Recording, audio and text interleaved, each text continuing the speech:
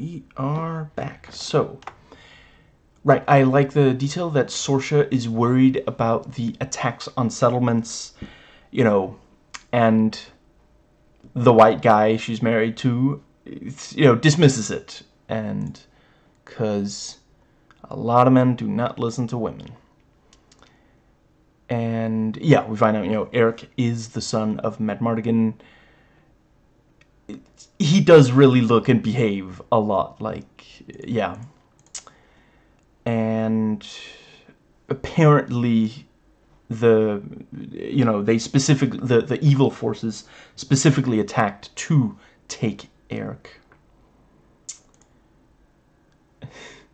I love that. Oh, hold on, right, I accidentally, let's see, so right, yeah, yeah, so we find out early on that, you know, I can't believe him, but Elora is missing, and they had, you know, they've long been one realm, but separate kingdoms, and now they're going to try to, you know, unite the kingdoms with the marriage. And let's see, you know, and yeah, it basically is. It is this thing of, you know, Sorsha thinks that she knows a better way of, you know, yeah, and her daughter does not, at least at this point in the show. And yeah, and you know, Kit is upset that Jade is leaving, and, you know, talks about how she does not get to choose her future. And let's see. Yeah, and we also learn, you know, Kit is upset that Madmartigan left, and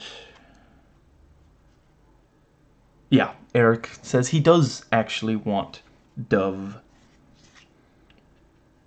And yeah, Kit is planning to run away. And, you know, she tells Jade this after Jade has gone to bed. She climbs into her bed, atop her, and kisses her. So I think it would be... Can something be both pathetic and really funny if there are people who watch this and say, "Oh, they're such good friends." They're definitely not together, though. Let's see. And, you know, she's not, you know, Jade is not trying to talk Kit out of doing what she wants, because she has known her long enough to know that is not gonna happen. But she does try to tell her, you know, at least wait longer. Don't leave already. And the fog rolls in on Halloween in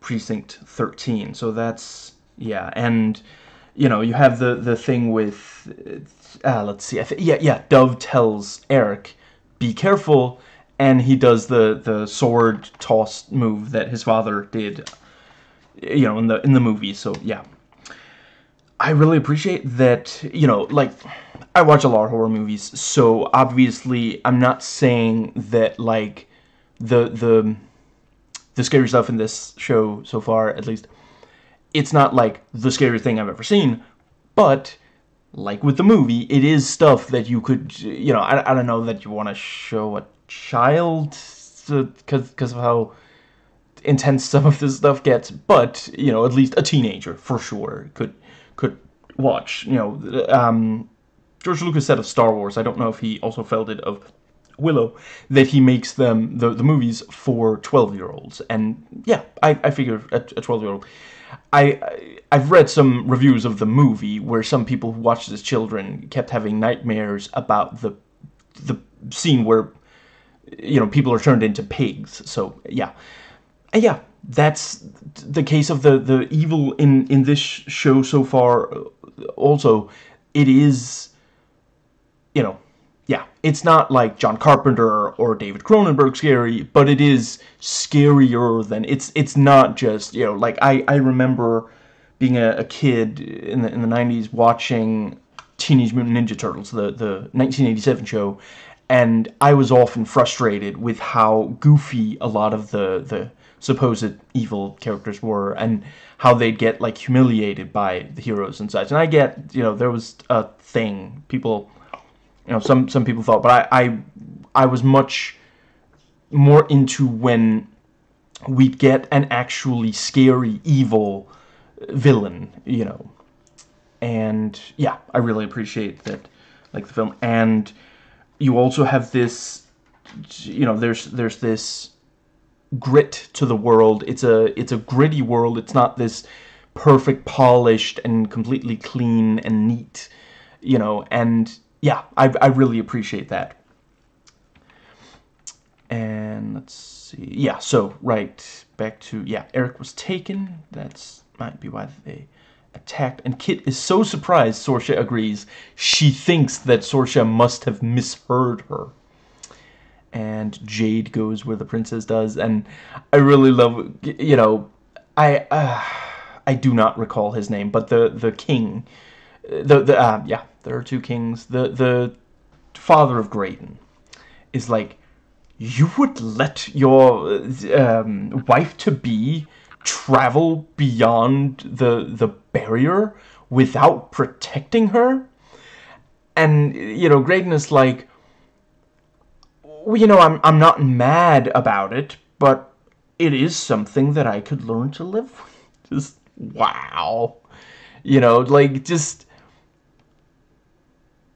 if your dad talks to you like that, maybe now's the time to change your mind on the thing he wants you to do. Like, that's, you know, and his dad, you know, whispers something into his ears, and he joins, and Kit looks like she's having to take her kid brother with her when she goes to a party with her friends or something.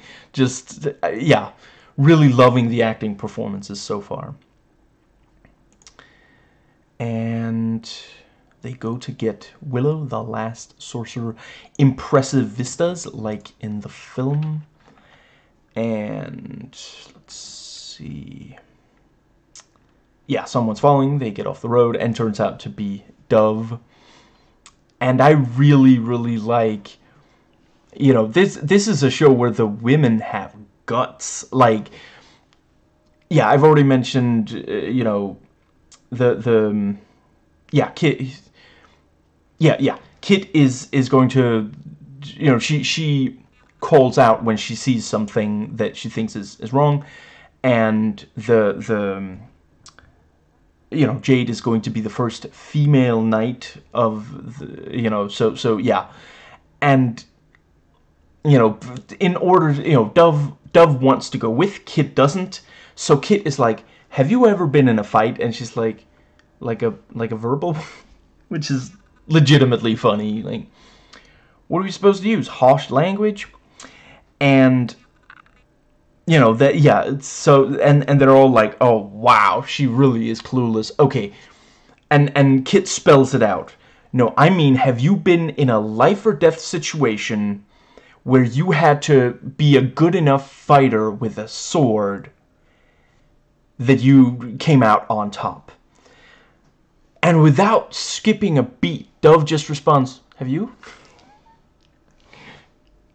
Because no, she hasn't. She hasn't. She has been practicing, she's been sparring, but she herself has not been in a life or death situation, you know.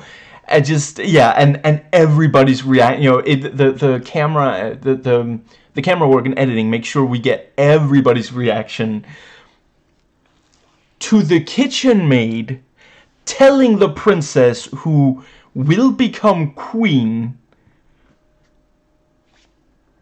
you haven't been in you know, you're not tougher than me. Wow. so what can you cook out here? And, you know, it's Graydon asking that. And, you know, at the time, I was like, ah, yeah, he's, you know, he's obviously the weak link of this fellowship. But we also see, like, he, you know, he learns, he knows language stuff and all this. He is basically, like, more interested in knowing things, understanding things, and experiences than stuff like fighting, you know. And Dove really is a phenomenal cook, and yeah, there's no shame in that being your strength, as long as that's what you want. You know, by the end of, I don't know if, it's not clear yet if there's going to be more than one season, but at least one season, 8 episodes. By the end of this season, maybe we will know if, you know, she really does want to be the cook, or if she is going to embrace her, you know, destiny as Elora Danan. And I really, the Borman talks with Kit, and let's see, well, I do not recall all the specific details, but Kit, you know, it's something like that.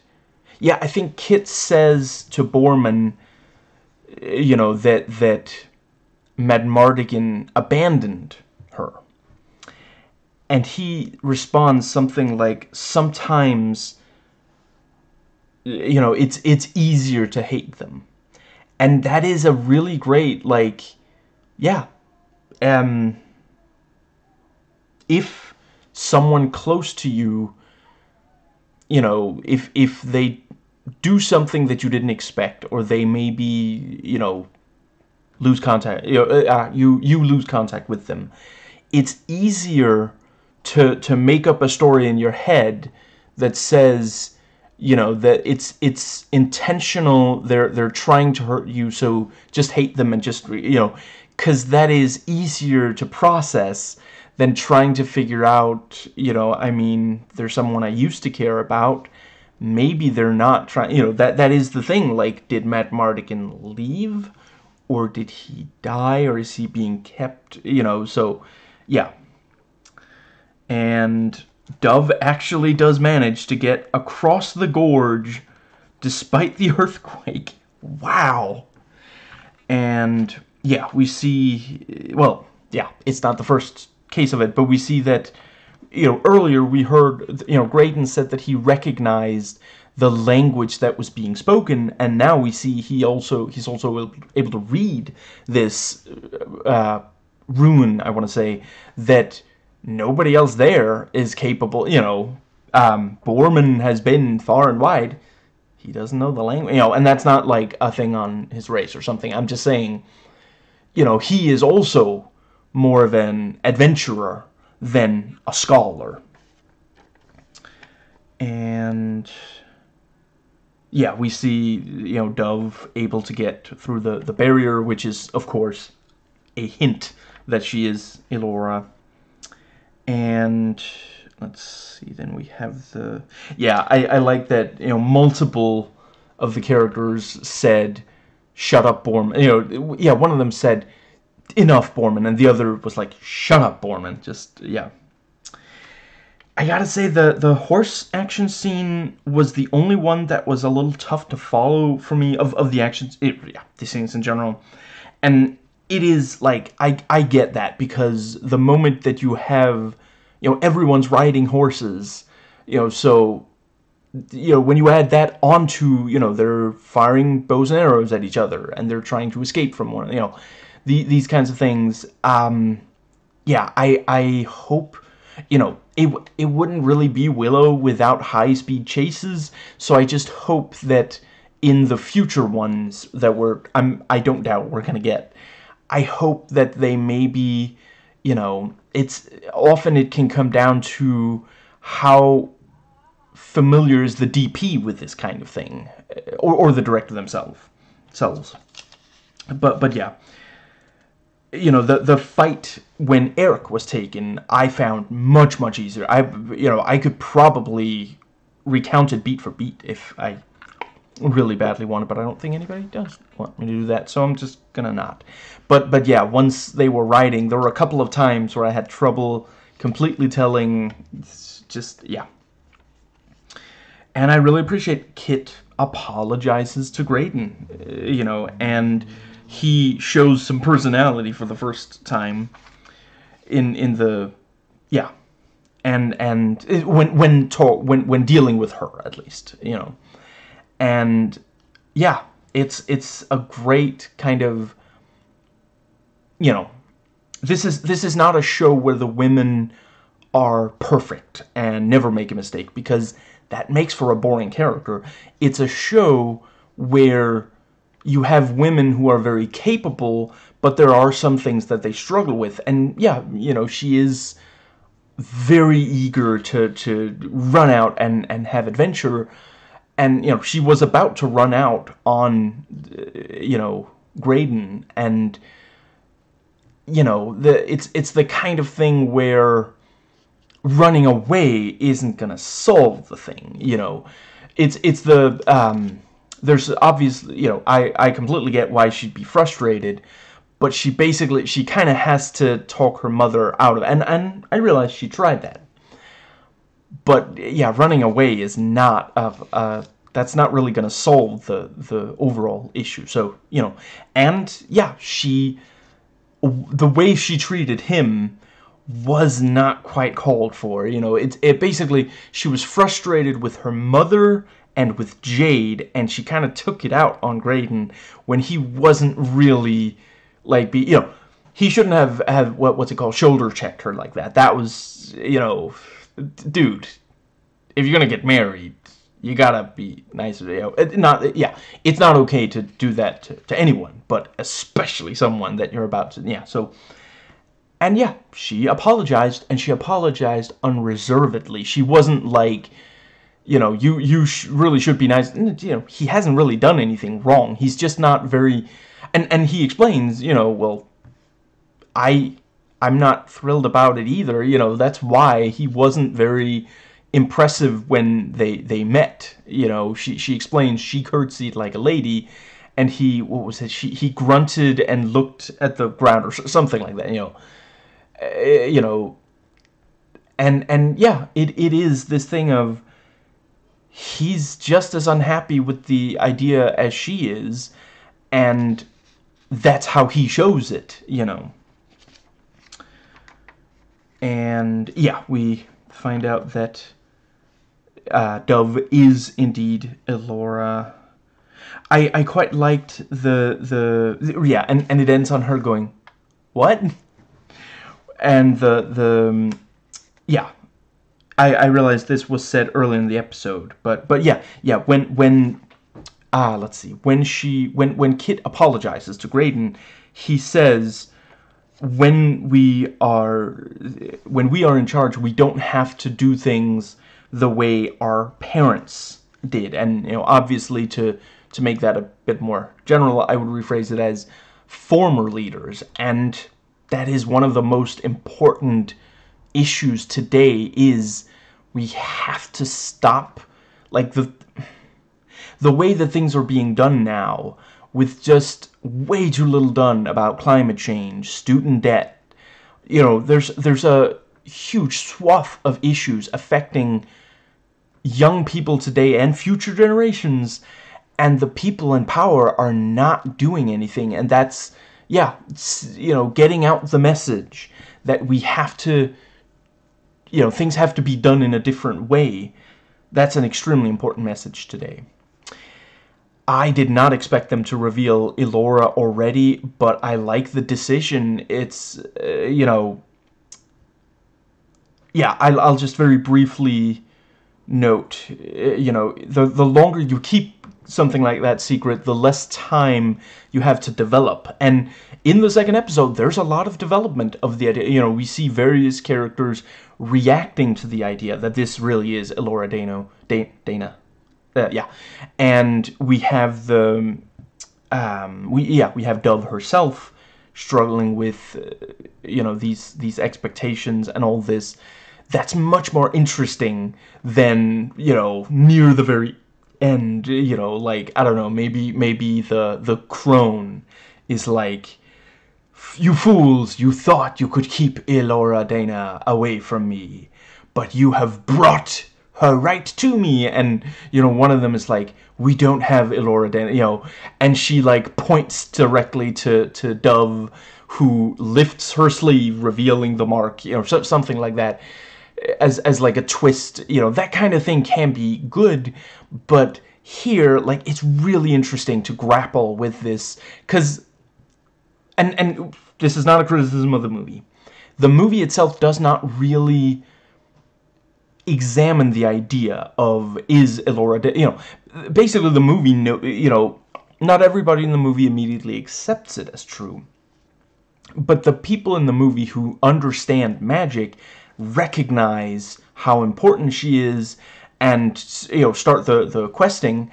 And yeah, this is a very, you know, and yeah, I don't think it would be particularly interesting to examine while the character is still an infant, but now she's, you know, she's a teenager, she's fallen in love with someone, and it is, you know, you have this, yeah, I really appreciate that they're going that way. And let's see, yeah, I did mean to watch the episodes and shoot this video yesterday when the videos, when the 2 episodes first premiered, but I had a very busy day. I did not get to it, so doing it today, and that does mean that I can't believe I am, it's gotta be here somewhere. Okay, so word search, here we go. Screen Crush already released videos talking about both episodes separately, talk about Easter eggs and such, and Jessie Gender also released her video, which I wholeheartedly recommend. Now, that brings us to episode 2, which is, oh, come on, there we go, The High Aldwin. So, yeah, did not expect the episode to open on the storybook again. I like it as a stylistic choice. Maybe it is just because it's a flashback. And yeah, Disney do have de-aging completely, you know, they know exactly what they're doing with that. If you don't remember how bad it used to be, do yourself a disservice and watch just the first chunk, maybe 20 minutes, of Tron Legacy from 2010. And let's see, yeah, so we see Sorsha, very harsh, say, you're not a great sorcerer, and you never will be. And it is, you know, I appreciate that they are, because he had not proved it by the end of the film. You know, fairly recently, Distracted Nerd is his name, put out his video breaking down the movie, and he points out, you know, there at the end, it's just the disappearing pig trick again. You know, he doesn't really master sorcery over the course of the film. Now, and I really appreciate, you know, essentially this is no a-holes here situation. Sorsha legitimately believed they have to keep, can't believe I'm blanking, Elora safe. They have to keep her hidden so that the evil cannot get to her. And Willow does legitimately believe, if we don't, you know, if I don't train her as a sorceress now, maybe it'll be too late when, you know, so, yeah. It's not safe here. Take this.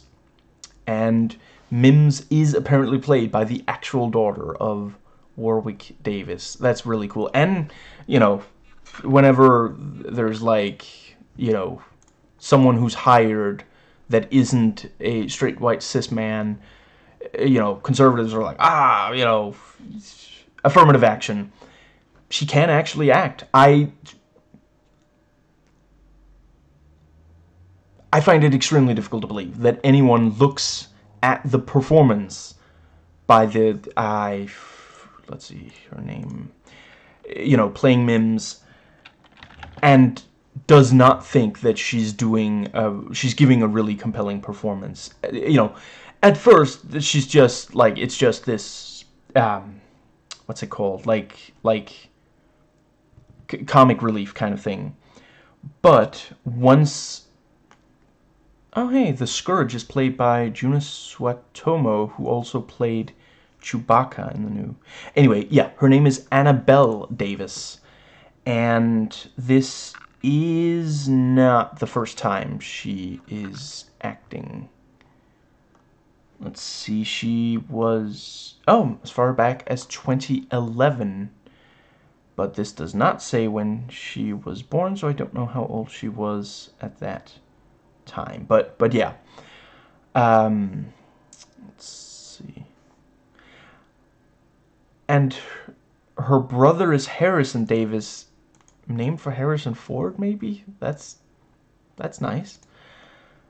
Let's see. But yeah, you know, once she's like talking straight truth to the you know, to her own father, whether you're talking about the character or the actress, yeah, that's a really strong performance. You know, she lays down the truth and points out, you know, and you know, for those who say, why is Willow now taking orders from, you know, his female family members? Well, in the first one, it was his wife who said, you have to take the baby to the, you know, and if she hadn't convinced him to do that, you know, the Bavmorda and her forces would have gotten to Elora before the, yeah. Let's see. And I do think she does a good job on the comic relief. You know, you were just the most beautiful baby, and you still are beautiful, not a baby. And Willow is now the High Aldwin, and he's not quite as confident, and he doesn't quite have the crowd like the High Aldwin in the film, who I believe, you know, a number of the actors have unfortunately since passed. I think he was one of them. And Dove gets the finger test wrong, even with Willow mouthing the answer sure. That was, you know, it's a great, like, obviously they gotta do the finger test because member berries. This is, you know, this show exists in part because people still really passionate about this old movie. Wow, now I sound like MCU Peter Parker.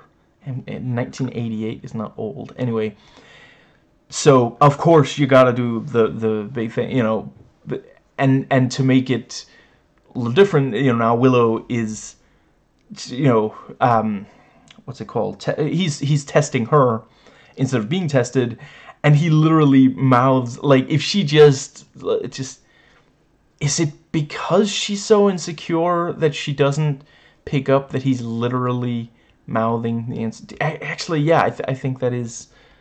Let's see, and yeah, you know, the Willow got the finger test wrong as well, and now he's, well, him. And that brings us, let's see. Yeah, I like the detail that Graydon writes down, like, directions, like the you know, he is legitimately, like, interested in learning more, you know. Let's see. Yeah, and, you know, I already mentioned, you know, sometimes women on the show make mistakes, and sometimes they're called out rightly by other women, you know, and sometimes they express fear or insecurity or such. Let's see. And in general, I really appreciate, you know, the show has, yeah, what's the word? Like, characters actually express their emotions. It's not this, like, really low simmer kind of, there's barely anything there. They feel feelings and express them.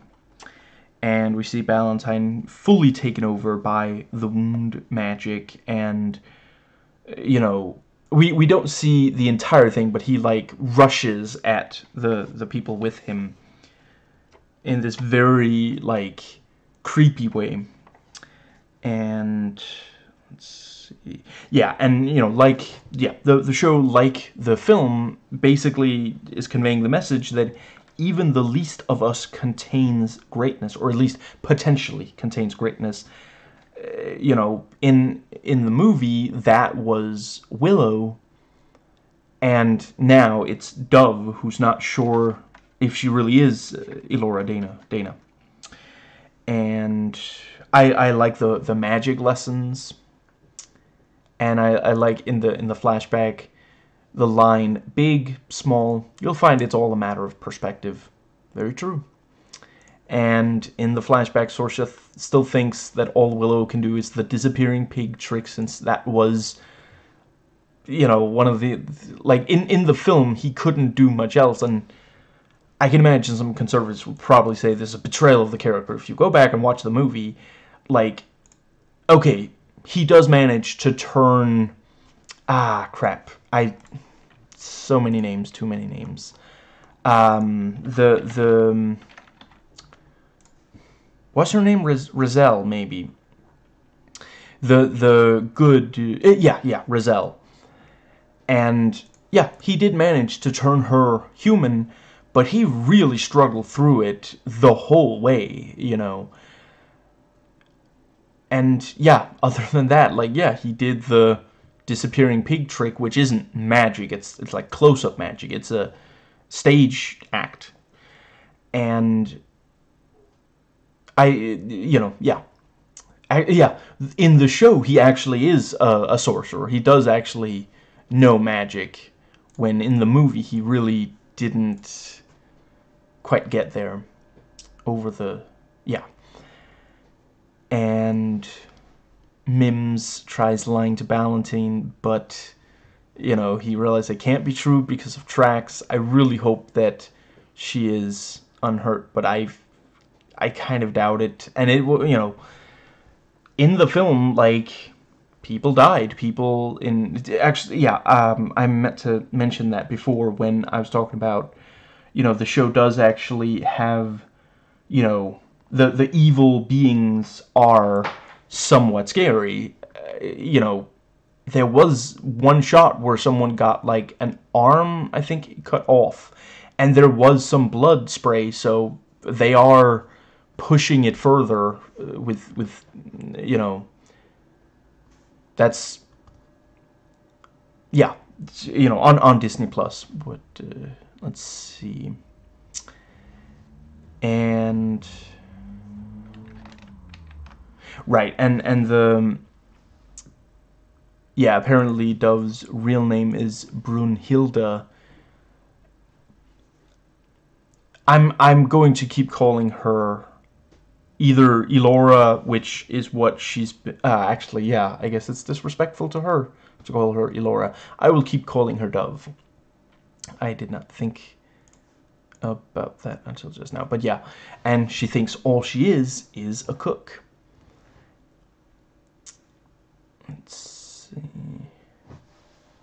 And yeah, Borman says playing healers and nurses, playing doctor, that's, I mean, I guess the if any kids are watching, they don't understand what that means, but yeah.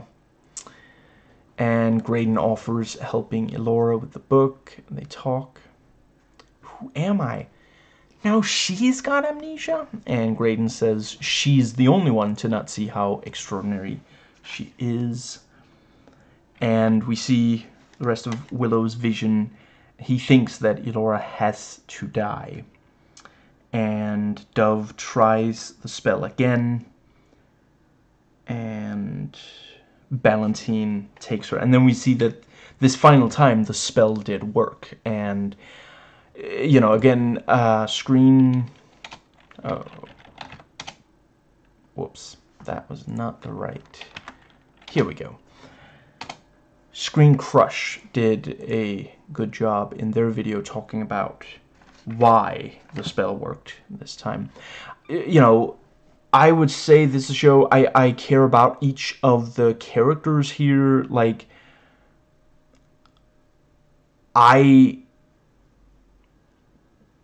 not the biggest fan of the rogue character. Not the character class in D&D, but the, you know, yeah.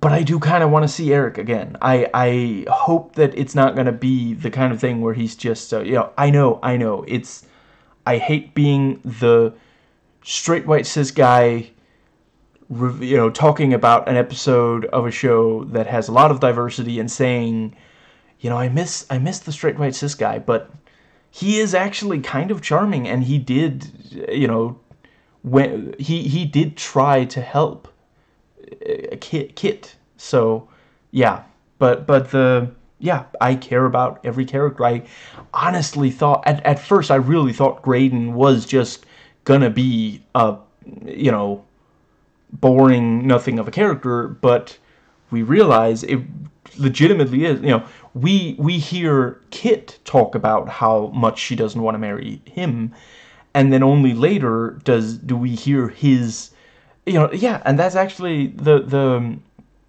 you know, again, a lot of conservatives are going to say too much diversity on this show, but it does actually ask us to empathize with him as well and say, you know, not all men end up marrying the, you know, some of them, some of us also feel, you know, forced to marry a particular person that we don't want to, you know. So yeah, I think I already said to make sure to watch the video on these episodes by Jesse Gender, but certainly, yeah, now it's been said twice in this video. And yeah, I don't think I really have anything else. I appreciate, right, yeah, I really appreciate that the effects, a lot of them are practical. Like yeah, I guess that is probably the Junus Swatomo, the Scourge, yeah. You know, with the big cage and everything. Like, I think some of it is maybe there's some CG there, but a lot of it is practical. Like, you can see that the way it just, yeah, you know, and the, let's see, you know, it seems to me like there's fairly little CG so far, and what there is, it's basically stuff that they could only do with CG, like the barrier and her moving through it, you know. Let's see, yeah, all of the acting, I don't feel like anyone's miscast. Let's see, the music is good. I feel like so far the references to the movie, they don't feel like really forced. They feel fairly organic.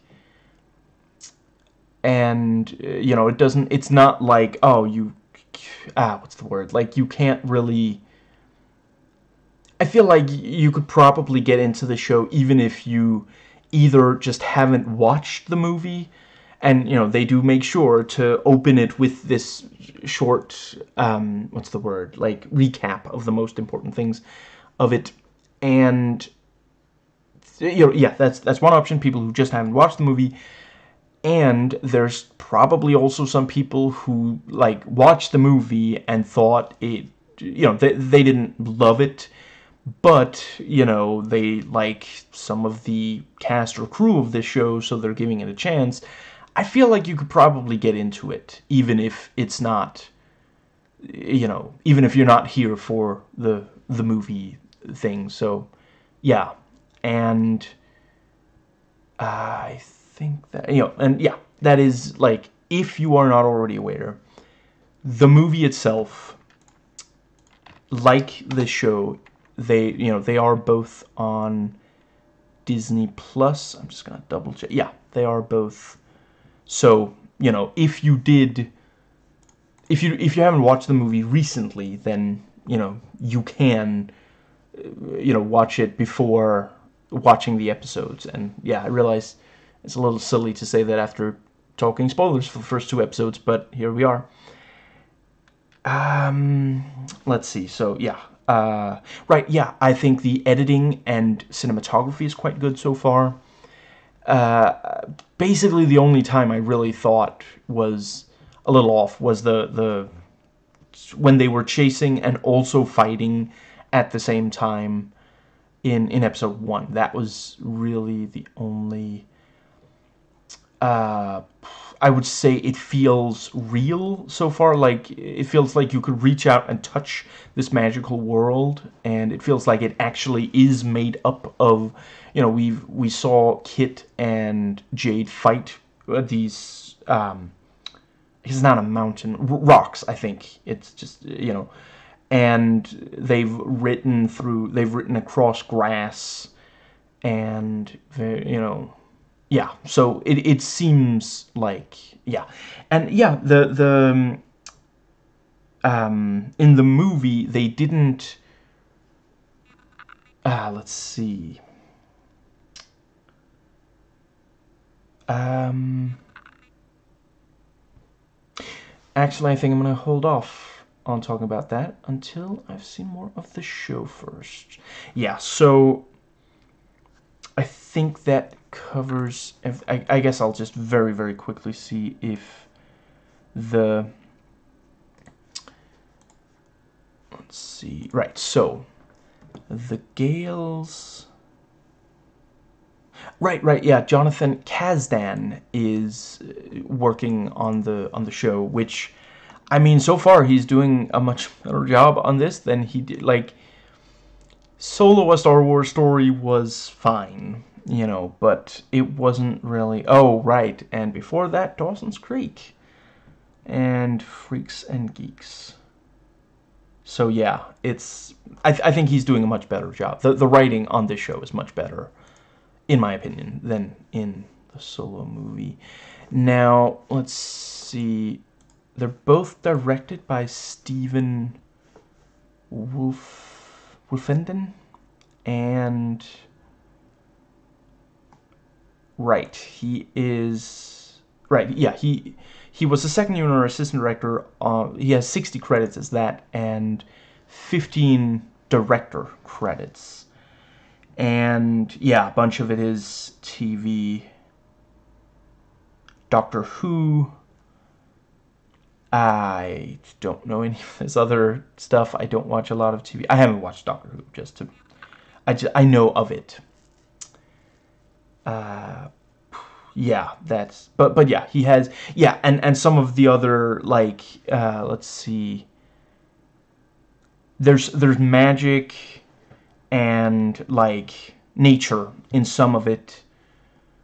Yeah, Beowulf must definitely have at least some of that. So yeah, he is comfortable shooting, because that's another thing. Like, let's see, Borman said, the Dove must have given up because, if you have to sleep on, what's it called? One night of sleeping on the hard ground will cure any, teenage romance, or something like that, That's not only true of real-time adventures, that's also true of going out and filming something, so, like, Hitchcock famously shot on, in studio as much as he possibly could. Like, it was very difficult to get him to leave the studio. He was very, very comfortable there. So yeah, it's, obviously as a director you don't actually have to sleep on hard ground just because you're shooting out, but there's mosquitoes, there's, like, natural noises that might, like, freak you out, or like, like, this is not going to be a big surprise to the people in the audience of this video who already have, like, maybe nature hikes or something. But if you're uncomfortable hearing a noise and not knowing exactly what it is, you're not gonna love being in the woods. That's not gonna, it's gonna be very, like, you're gonna find it very frustrating, you know. So yeah, and a lot of cast and crew might also get kind of annoyed at the circumstances, and that's where you're gonna have to be the guy who can try to get things back on track. Because if you start getting annoyed and, like, it escalates to a verbal argument or something, that's gonna slow down production.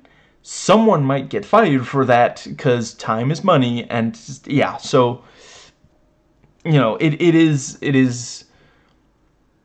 and yeah, you can tell, you know, watching this, you can tell that the people are comfortable in the you know, yeah, the actors themselves must have also, like, yeah, they tend to have, like, boot camp kind of thing for, you know, okay, so we're gonna do some walking through the woods, we're gonna do some running, we're gonna, you know, you're gonna have to be comfortable around, you know, these various, yeah.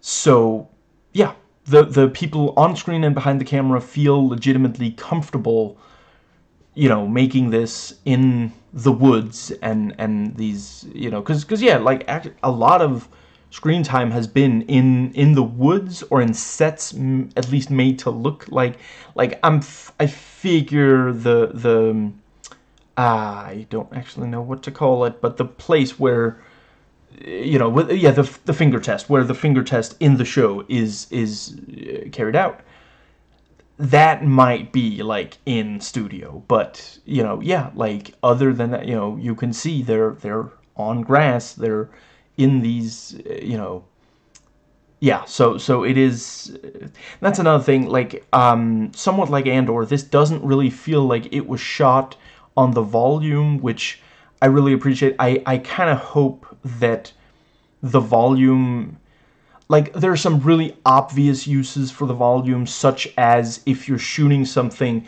like if someone is inside a spaceship and you want them to look out the window and be able to see what they're supposed to be seeing, that makes sense. But if you're gonna have people walking around, it works really well if it's, you know, in nature, when that makes sense, and, like, yeah, on location, there is just, yeah. But yeah, I think that is everything. Right, I also appreciate how much color there is so far. Like, I guess it's not necessarily the most colorful show, but I appreciate that it's not, like, really toned down as so many things today are. You know, it's like a lot of comic book movies, it feels kind of like they're a little bit ashamed of comic books, so they gotta tone down. I get toning down the color of the costume. You know, I recently watched Wakanda Forever, which is amazing. They obviously had to tone down. I mean, I am very impressed that they did actually. Yeah, Namor is wearing Speedos, basically. And yeah, of course they had to tone down the color so it wasn't quite, you know, the character is like many decades old. Not quite 100 years, but, like, no, I don't think it's quite 100 years.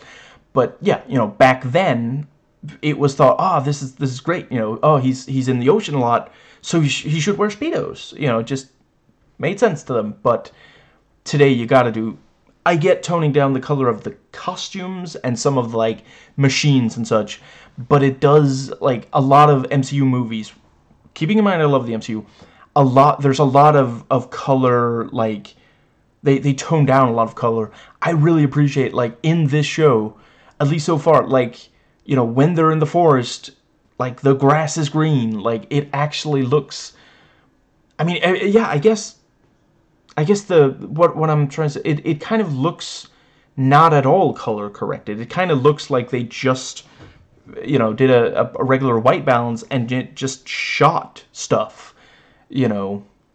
And I appreciate, you know, there's distinction between light and darkness. Like some of the scenes, you know, like when Eric and Dove are out in the woods, you know, oh yeah, it's bright and nice. You can understand why this is where they would choose to be. And then, you know, some, like, you have really dark, yeah, like when the fog comes in and they're fighting, it's very, very dark. And you get this, you know, it feels unnaturally dark. It feels like this is evil, and it's going against what should be happening, kind of thing. You know, I really appreciate that. And yeah, and actually it already was night, but then the fog comes in and it becomes very difficult to see. One thing, when was that one evil being supposed to be teleporting, or was it just like he becomes temporarily invisible when he's charging up his attack, maybe? Because it's like, if he's teleporting, then why is he just teleporting back to where he was? Now, yeah, it's got to be, because like the first time I saw it, I was like, why is he teleporting, but not teleporting away? Like he disappeared briefly and then he's back to where he was. Yeah, it's got to be some kind of thing. Maybe he teleports to another realm, gets an attack boost, teleports back, uses the, yeah. Anyway, wow, I did not expect to be talking for this long. A little over an hour at this point. So, yeah. I think I guess what I'm trying to say is I really like these 2 episodes. I'm very, very excited to see the remaining 6, and yeah, just I don't think I'll ever tire of watching Warwick Davis act. And yeah, he still got it, you know, all these years later. Like, you know, like essentially the last time he in a feature film played Willow of Good, let's see, 88, so that's what, 44? Wait, no,